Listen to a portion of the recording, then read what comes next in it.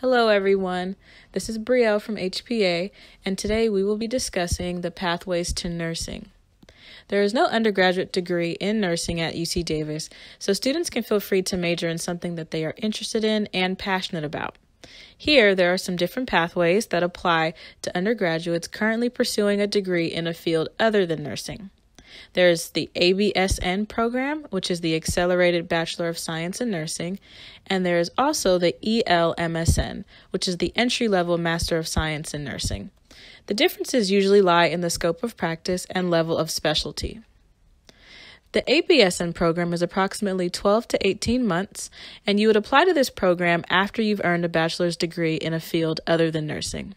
For some ABSN programs, they allow you to have a degree in progress, so you would want to check with the school.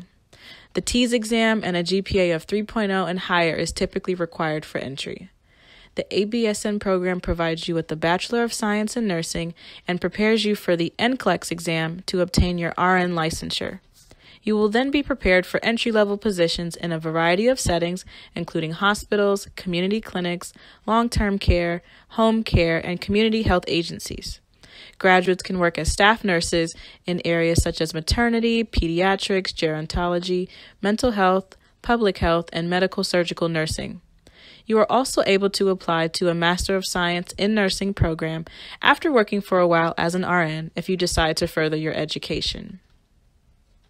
We then have the ELMSN programs, which again stands for the Entry-Level Master of Science in Nursing or the Master Entry Program in Nursing, MEPN.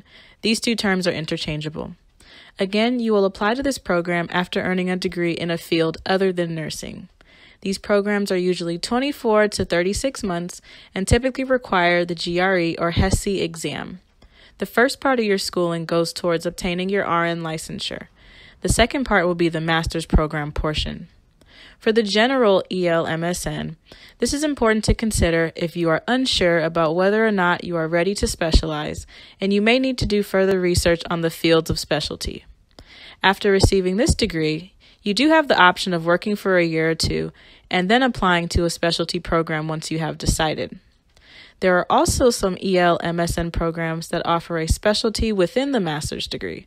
In this case, you will graduate as an advanced practice nurse with a specialty such as family nurse practitioner, health policy nursing, nurse midwifery, clinical nurse specialist, case management specialist, occupational and environmental health nursing, and clinical nurse leader.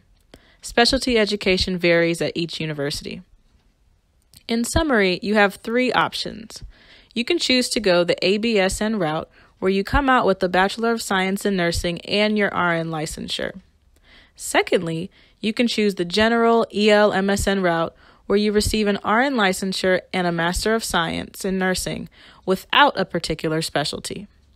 And lastly, you can choose the other ELMSN route that happens to be specialized, where you receive both your RN licensure and Master of Science in Nursing, but you will also graduate with a designated specialty.